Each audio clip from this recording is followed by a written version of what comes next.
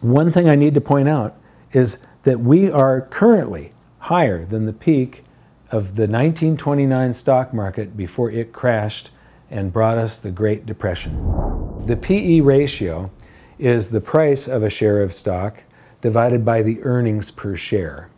So it's the earnings that the company makes in a year divided by the number of shares that are out there. And you should be paying a certain multiple of earnings when you're buying a stock, but you don't want to be paying a crazy multiple. This is one of the best valuations that investors have been able to use to judge whether they're buying an overvalued or an undervalued stock. And so fair value lies somewhere between a multiple of 10 to 15 times earnings, so that when the price is 10 to 15 times earnings. Anything under 10 is considered undervalued. When you get down to 5, that's severely undervalued, a total bargain, and you should be buying that stock at, just sell everything and buy. Sell everything else and buy stocks. Overvalued is 15 to 20, and after 20, you're in a bubble. And when you get up past 27 to 30, you're in a hyper bubble at that point. So here's the information, and this goes all the way back to the year 1880. Now the S&P actually only goes back to 1950, but Dr. Robert Shiller took the 500 largest companies in America and calculated the stock prices, the earnings, the dividend yields, and all of this stuff going back to 1880. And what this shows is that we went into a bubble, and every time it exceeds this orange area and gets up into the red, that's a bubble. And we went into a bubble in 1901, and once the trend reverses, it doesn't stop. The bubble was 25.2, so the price that people were paying for a stock was 25 times the earnings. And remember, fair value is 10 to 15. Once the trend reverses and that bubble pops, it doesn't stop until that stock reaches severe undervaluation, and it bounces like a ball on the way down. It takes the stairs down.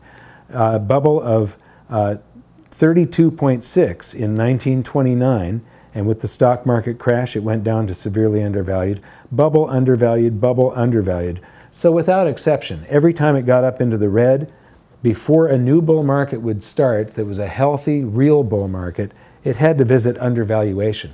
People had to give up on stocks. Stocks had to be basically the worst investment that you could ever make.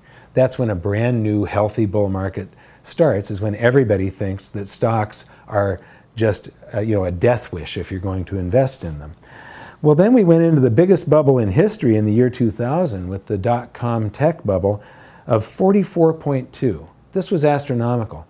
That means you're paying 44 times the earnings, and even if they were to give you all of the earnings as dividends, you would have to wait 44 years to get your investment back. That's crazy. That's like your lifetime. Then when that bubble popped, it went down to the border of overvalued to bubble, and it bounced with all of the, Alan Greenspan took interest rates from over 5%, I can't remember, there were 6 something back then, down to 1, and he held them there too long to get the stock markets back up, and he was successful. He got them back up to 27.6 in the years 2006 and 7, but he accidentally created a real estate bubble. The real estate bubble sort of came squirting out of here, just out of his peripheral vision. He didn't even know that he was creating one of the biggest bubbles in global history. And then when the global financial crisis hit and that bubble popped, stocks only visited fair value. And then we went from $0.8 trillion worth of base currency. That's how much of the paper dollars and the currency that the Federal Reserve creates. There was 0.8, and they created another 3.4 trillion, and we ended up with 4.2 trillion was the peak. We put that 3.4 on top of the 0.8. So the currency supply was 5 times larger than it had been in 2008 and that, I believe, is the reason that this should be one of the bounces on the way down to severe undervaluation. That's what's caused this to be exaggerated, and I'll prove that to you in a moment. But so right now, or earlier this year, we hit a peak of 33.3, which again is insane valuation. These are hyper bubbles. And I maintain that this is actually just another one of the bounces on the way down to severe undervaluation before a real bull market can start again.